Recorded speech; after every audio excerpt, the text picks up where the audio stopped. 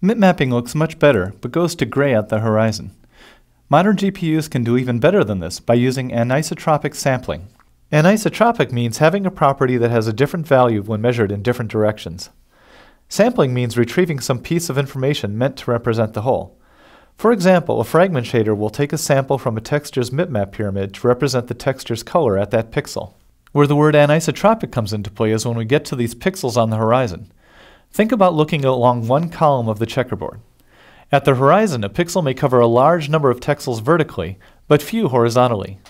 That is, the number of texels differs in different directions.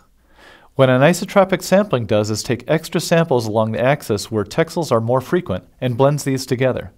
These extra samples generally give a better result, not blurring out as quickly as the mipmap does.